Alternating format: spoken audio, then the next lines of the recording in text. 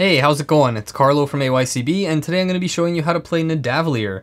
So this is a game with hidden bidding and card drafting. The idea is that the dwarf kingdom of Nidavellir is being threatened by the dragon Fafnir, and the king has appointed you to search across the different taverns and use your money to recruit the dwarves that will give you the best army in the hopes of defeating the dragon Fafnir. So stick around and let me show you how to play.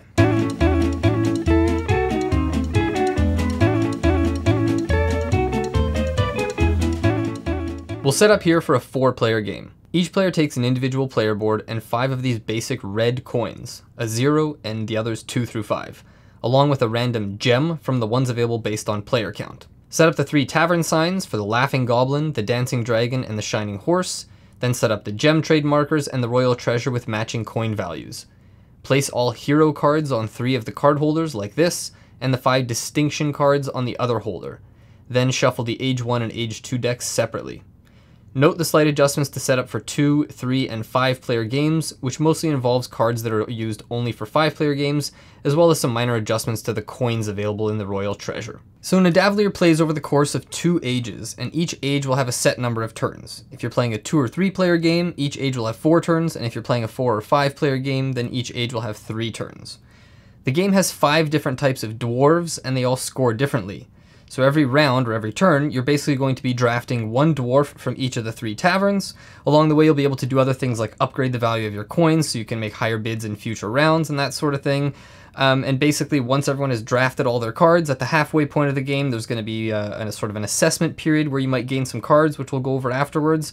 And then we're basically going to play out the second age till all the cards have been drafted. And then at the end of the game, we'll just count up the points for the different dwarves, the way they score, and the player with the most points wins. So before we get into the actual turn structure, I want to go over the 5 different types of dwarves and how they score. First, note that there are 2 different values that can be associated with all the cards. The bravery value, which is the number of points it'll score, and then the rank, which is this colored strip here. First, let's talk about blacksmiths in purple. Each blacksmith card in both age decks is the same, as their bravery value works as a mathematical sequence. 1 rank is 3 points, 2 is 7 points, 3 is 12 points, and so on. So each rank you add is worth 1 more point than the previous one. Hunters in green. Hunters have a bravery value equal to the number of hunter ranks squared. So they start off less valuable than blacksmiths, with your first one only being worth 1 point. But if you look down here, 10 ranks would get you 100 points, compared to 10 blacksmith ranks getting you 75. So hunters require a more long-term investment. Warriors, in red. Warriors have a bravery value equal to the sum of their total bravery points listed. However, when determining bravery values, the player with the majority in ranks in the warrior column adds their highest value coin to the total sum. Miners, in orange. Miners' bravery value is equal to the sum of their bravery points multiplied by the number of ranks. Explorers, in blue. Explorers are straightforward. Their bravery value is simply the sum of their cards. Each turn will start by randomly dealing out cards face up from the appropriate age deck. Each tavern gets a number of cards equal to the number of players. Once this is done, players will each place 3 of their coins, 1 coin face down on each tavern space of their personal board as a secret bid, and their 2 remaining coins will go face down in their pouch, here. Once all players have placed their 5 coins face down, bidding is complete and we move on to the Taverns resolution phase, where all players reveal their bids simultaneously, 1 tavern at a time.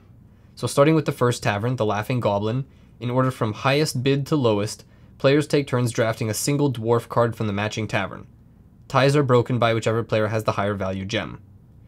If you already have a dwarf of that type, add it to the same column. Otherwise, start a new column. After adding your dwarf card, if you complete a line or a set of all 5 dwarf types, you immediately recruit a hero card from the supply. Heroes boost the value of your army in different ways. Heroes can either correspond to one of the 5 types of dwarves and can be added to the respective columns, or they can be neutral heroes, which you'll place in the command zone on the left of your board.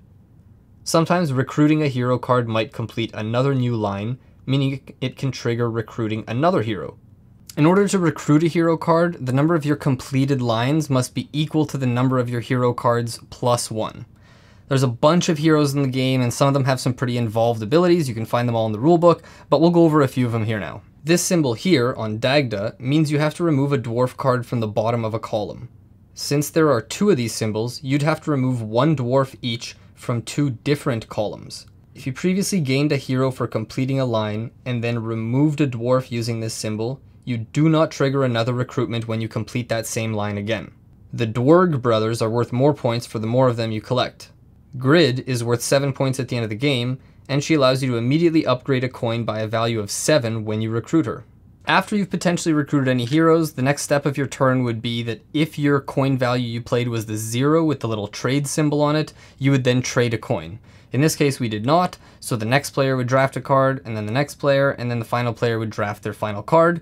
They did use the 0, so in this case they would upgrade a coin. Since the final player played their 0 coin with this symbol, they'll trade a coin after drafting their card.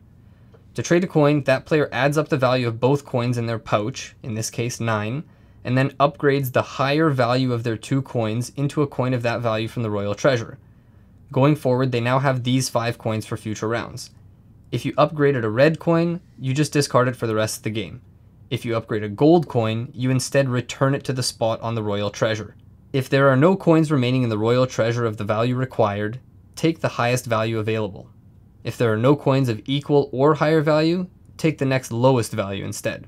Coins can also be transformed by certain cards or abilities, such as this Royal Offering card, of which there are a few mixed into each deck. When a player gains this card, it doesn't go into any dwarf column. Instead, the card is immediately discarded, and that player immediately upgrades any one of their coins, aside from their 0, by that amount. You can upgrade a coin from your pouch, a tavern that has already been resolved, or a tavern that has not been resolved. After each player has already drafted a card from the tavern, any players who played coins of the same value will then be part of the trading gems phase, which works as follows. Basically, the highest and lowest value gems will be swapped. Depending on player count, additional trades can happen as shown below. Note that the special 6 value gem cannot be traded in this phase. The 6 value gem comes into play from the minor distinction, which we'll get to shortly. Once we've finished drafting all cards from all 3 of the taverns, that completes the turn. The next turn of the age will start by again dealing out the cards, and we'll go through that system again, basically resolving all those turns until all turns of the age 1 have been completed. At the end of age 1, which signifies kind of the midway point of the game, there will be an assessment period where the king is going to award distinctions to any players who stand out in any of the 5 classes of dwarves. So basically any player who has the majority in ranks in any specific category will earn a distinction card. If there's any ties for the most, then no player will get them. There are no tiebreakers for this. The distinctions are always awarded in the following order. First, the King's Hand for the majority in warriors. This just adds +5 immediately to one of your coins. Hunting Master for hunters. Trade your 0 value coin immediately with the special 3 value coin. This has the same trading properties but now has a value of 3 instead of 0. The Crown Jeweler for majority in miners. Place the special value 6 gem on your current gem. This is worth 3 points at the end of the game, and in addition you now win all tiebreakers during the Tavern Resolutions phase for the rest of the game. King's Great Armorer for the majority of blacksmiths. Immediately add this special blacksmith card with 2 ranks to your army. This may trigger a hero recruitment. Finally, Pioneer of the Kingdom for majority in explorers. First, draw 3 cards from the Age 2 deck. Keep one of them. If that card is a dwarf card, place it immediately in your army. If it's a Royal Offering card, transform one of your coins. The 2 unassigned cards are shuffled back into the Age 2 deck. If no player wins this distinction, instead just discard the first card of the Age 2 deck from the game. After you've finished awarding the Age 1 distinctions, you just play through Age 2 in the exact same way as you did with Age 1, and then once all the cards are done being drafted, we get to final scoring. First, count points for each of the 5 classes as we went over earlier. Then, add up any points from neutral heroes, if any. Next, you'll add up the total sum of all your gold coins, including the one that you've already counted towards your warrior's bravery value. If you have the special gem, gain 3 points for that as well. And the player with the most points wins.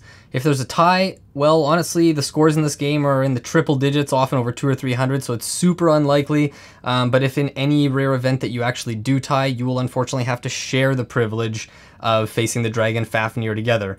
And just to be clear, you don't actually face the dragon in this game. Winning the game just means you've earned the privilege to, so maybe the actual fighting of the dragon will be in another game. But for now, that is how you play Nidavellir. I hope you enjoyed this video. If you did, please consider liking the video, subscribe to our channel if you like more videos of this sort. Otherwise, that's it for me, so thanks for watching, and I'll see you next time.